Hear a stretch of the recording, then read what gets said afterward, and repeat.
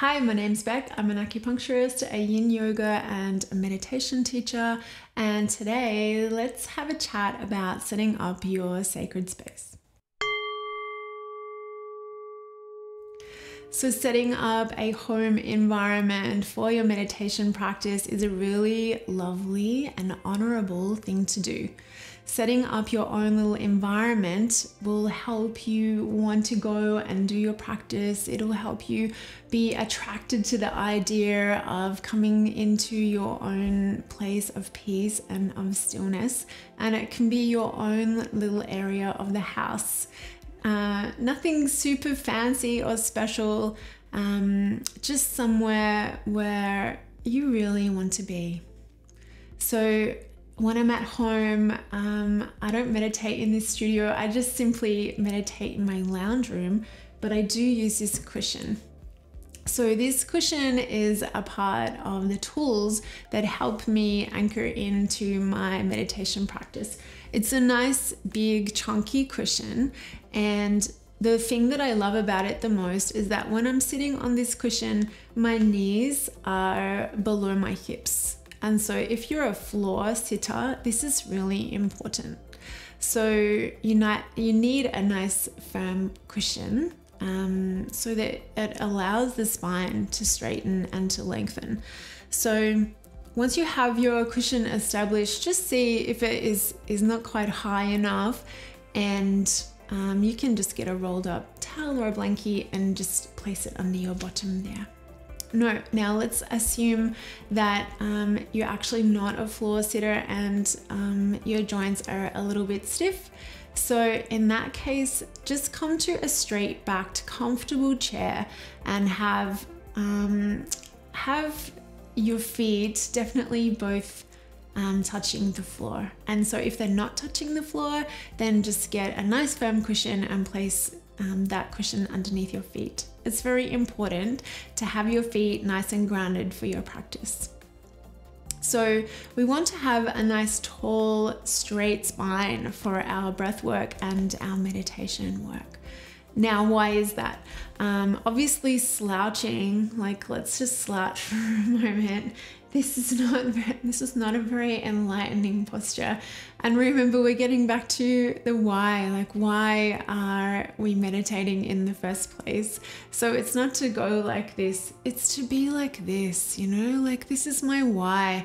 I want my heart to be open and I want to radiate kindness, and my meditation practice really helps me achieve those things.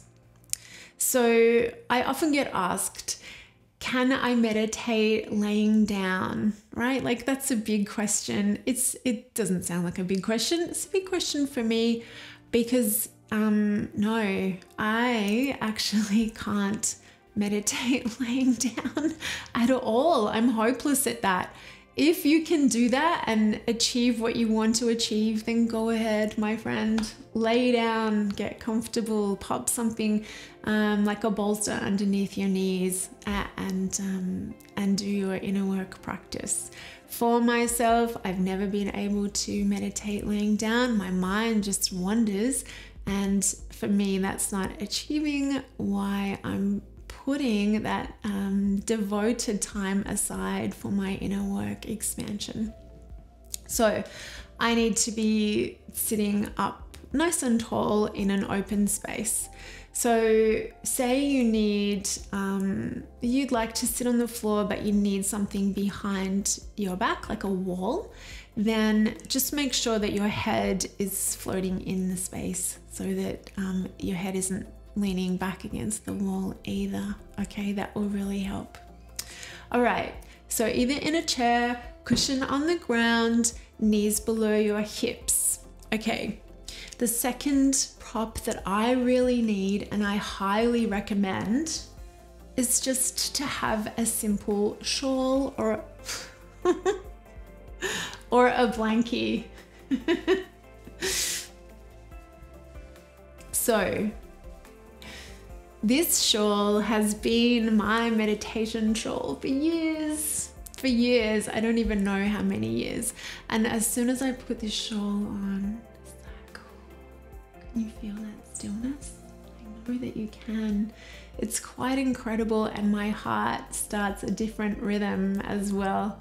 I have taught hundreds of classes in this shawl, and in 2020 I spent 6 months by the beach with my family living in a tent, and I was teaching classes online from my phone, and it would still be 30 degrees and I would still put on this shawl because it helps my nervous system know what is about to happen, right?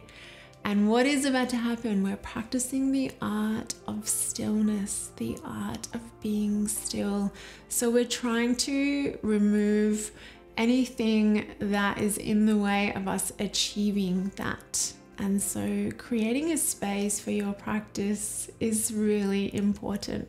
Now, my shawl is a part of my sacred space. It's a part of me. I don't necessarily need this cushion, but I do need the shawl, or at least I find it really helpful.